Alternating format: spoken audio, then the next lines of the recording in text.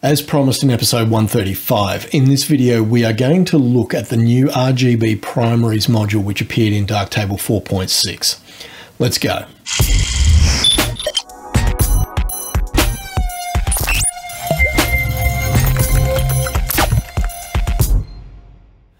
Hi and welcome to episode 136 of Understanding Darktable. This is actually my second attempt at this video because the first version of it I published it to YouTube, I released it to the patrons, and I got a little bit of feedback that suggested that maybe I hadn't quite nailed it. So I've done a bit more research, having another crack at it, and hopefully I'll do it more justice. First up, I want to show you a thread on pixels.us which was put up by a guy called Flannelhead. He is the guy who wrote the code for the RGB Primaries module and the Primaries panel which now appears in the Sigmoid module. Now this was back in September of 2023 before the RGB Primaries module had actually got its name, and he said there seems to be some confusion, let's sort things out. The Primaries module is a channel mixer with a different interface. It is meant mainly for small global color corrections or grading or local corrections when used in conjunction with masks. The internal math is a plain and dumb matrix multiplication. The next paragraph he goes on to talk about the Primaries panel within Sigmoid, which we'll deal with in the next episode.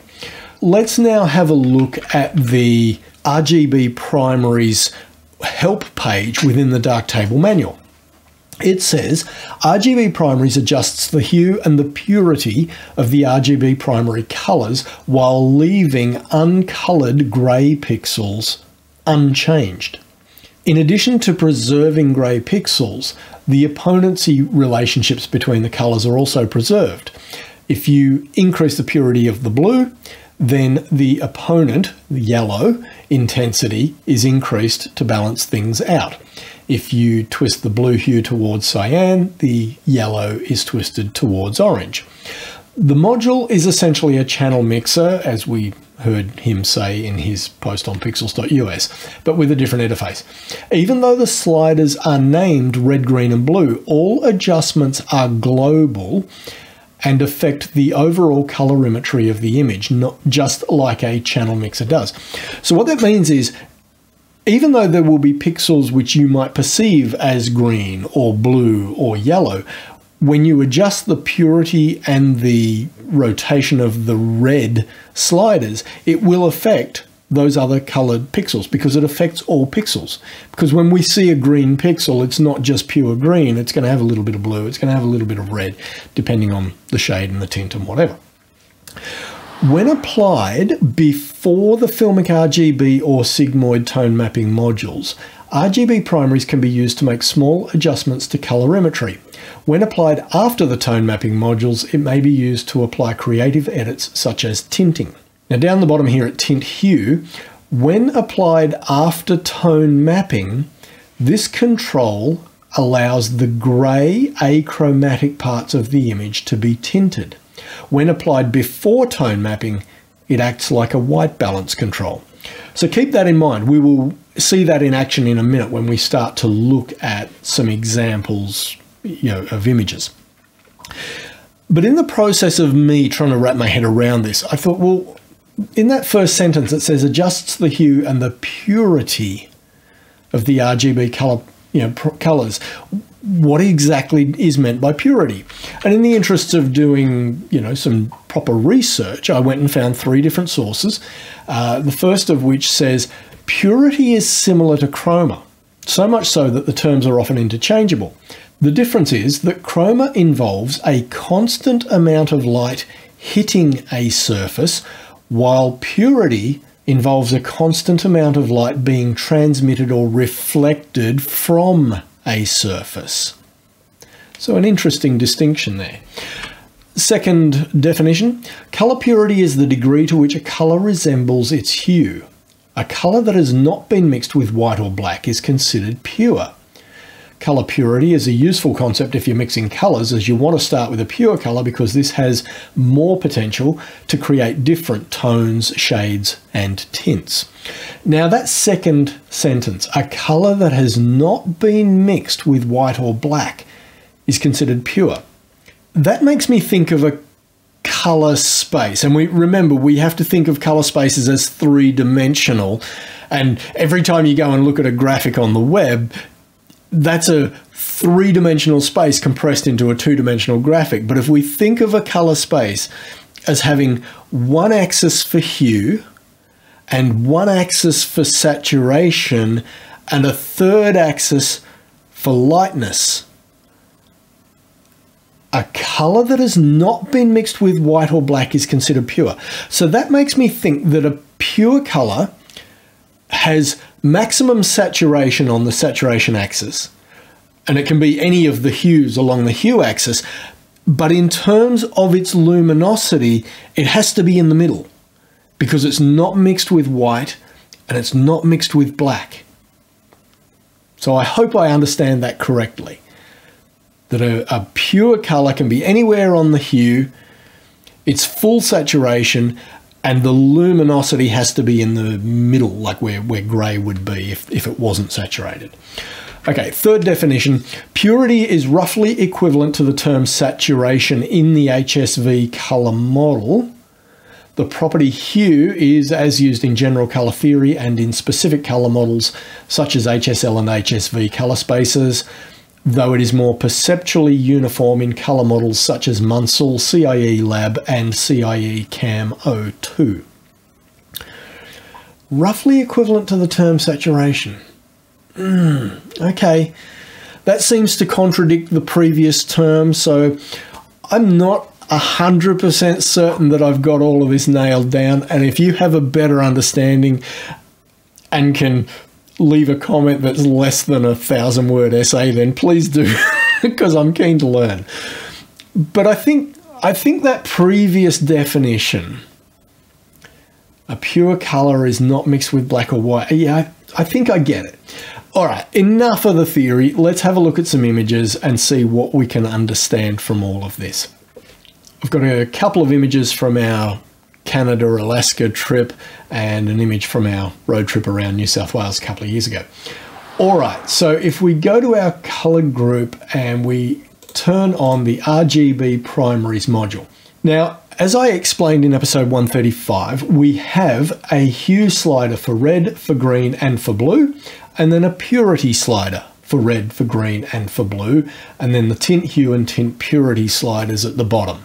Now, as Flannelhead said in his post on pixels.us and in the help file, the sliders within the RGB Primaries module will, by default, affect all of the pixels in the image. So if I crank up the red purity, we will see it most noticeably in the pixels which are red, but you will also, if you look closely, see that the other colors in the image are affected at the same time. So if I crank the purity up, we can certainly see that the red changed, but hopefully you also noticed that there were changes to the greens and the blues in the image as well. So let's crank that up to plus 50%. And by the way, those are soft limits. You can right click on the slider and enter values greater than plus 50 and minus 50 if you want to, but we're not going to do that right now.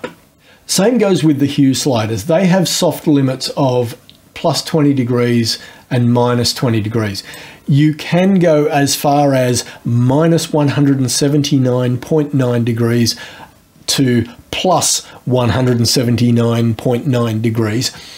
But you will find that if you dial in those kinds of extremes, things get really crazy.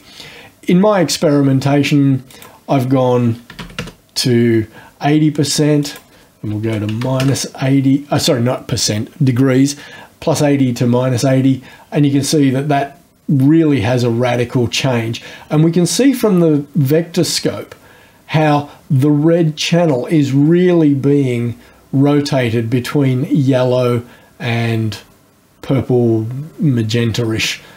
But like I said, don't drive those values to extremes like minus 180 plus 180.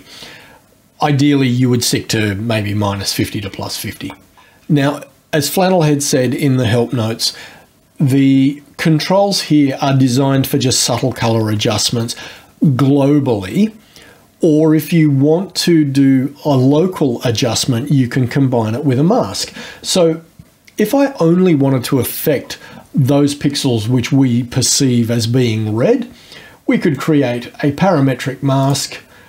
We'll turn the mask on so we can see what we've selected. And we can just dial this down to only affect our red pixels. We'll then use the saturation to get rid of those pixels which are not very saturated.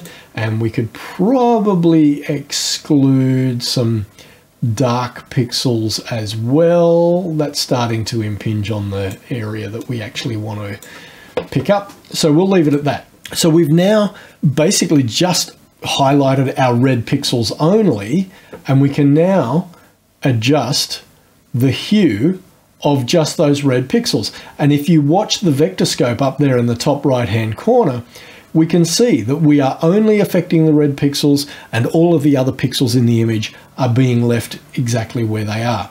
So if it was a case of wanting to change the hue of some certain range of pixels within your image, this is a great way to do it. It's a bit like using the color zones module, but I think this is actually a little more accurate and gives you finer control. All right, let's just reset that. And let's just move on to the second image, and we'll talk about the tint hue and the tint purity. So this is an image I shot in Stanley Park in Vancouver.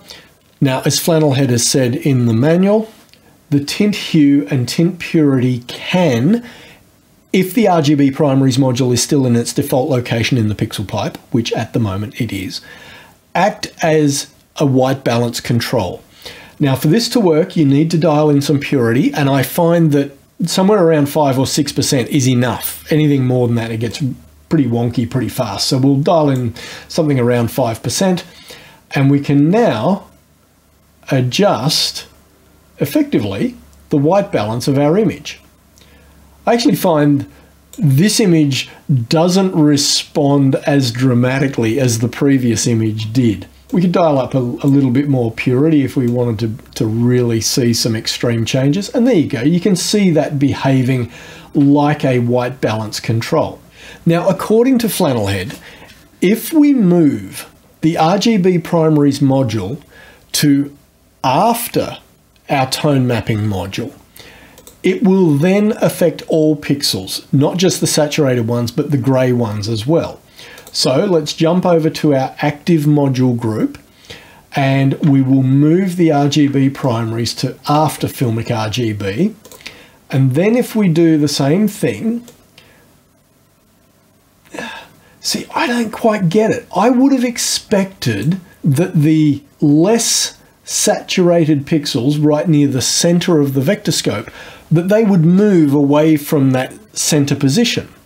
But it still looks to me like all of the colors are moving around that central, desaturated anchor point. So I'm not sure if there's some part of this that I'm not quite understanding. Maybe I'm not dialing in enough purity. I don't know.